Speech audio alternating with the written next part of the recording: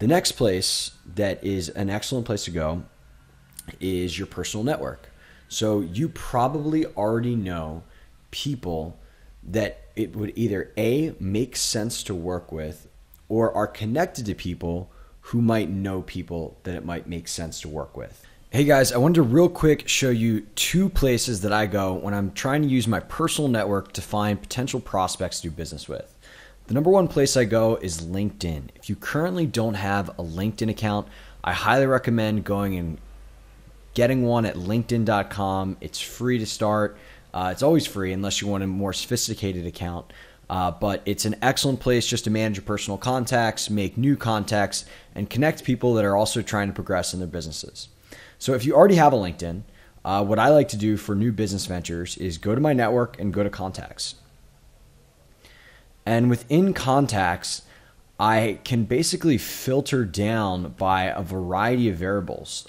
So I can do location, title, different types of tags if you do those. But most people, I feel like location is probably best. So if I wanted to go location and I decide that I'm going to take a regional strategy to my prospecting because I really want to develop a locus of power with clients, in that if I get one really great client in New York that knows another client, then it's going to be easier to get more subsequent clients.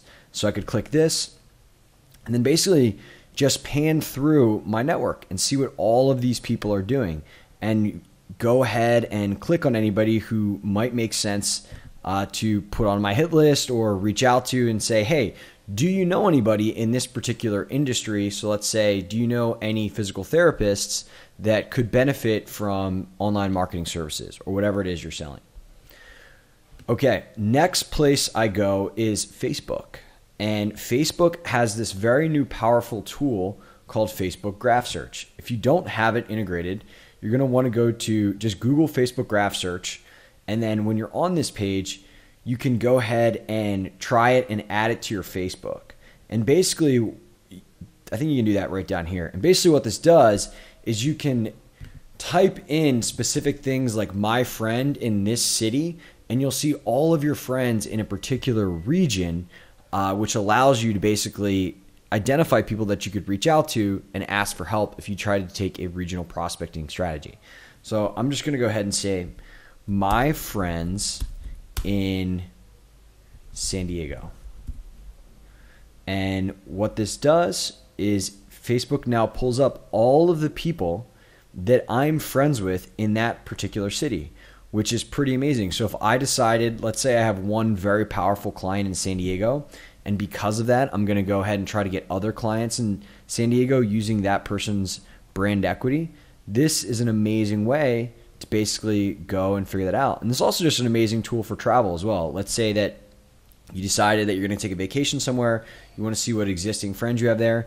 You could literally just type this in and figure out all of the people that live there who might be able to connect you with other people you might be able to meet up with. It's just an absolutely amazing tool. So in terms of reaching out to friends, these two activities, plus obviously just thinking of people in my network who might make sense to reach out to specifically for business, or who might make sense to reach out to that might have a lot of connections that I could then leverage that relationship to get to those people, are the two ways that I really try to mine my network for opportunities and prospects.